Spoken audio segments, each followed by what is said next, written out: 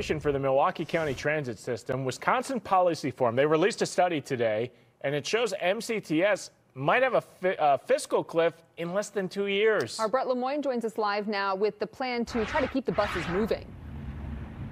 Yeah, and this was an independent study, and the outcome was quite clear. Something needs to happen soon, and researchers say it should not be cutting routes.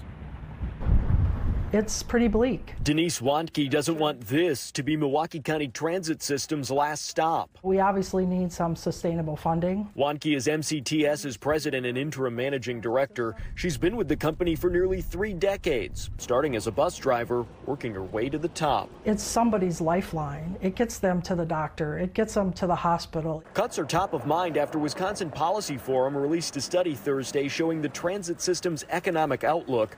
President Rob Henkin says a deficit of nearly $26 million annually in 2025 and more than $40 million by 2028 is possible. Ultimately, they will need either greater financial support from state government or at least authorization to pursue alternative revenue sources. Henkin says ridership declines, federal pandemic aid that's dried up, and local fiscal restraints all contributed. Wantke says MCTS's budget has been frozen for a decade. She says every cut that's already been made to routes and buses whittles away at ridership by forcing people to find alternatives. We look at, well, we have 10 buses on this route. Well, we can pluck one out, but then what happens is that person standing on the bus stop that got used to waiting, 12 minutes for that bus is now waiting 22 or 32. Wantke says ridership has increased the last 2 years, but it's still far below pre-pandemic levels. Staying on this financial path is a route MCTS doesn't want to take. And we just need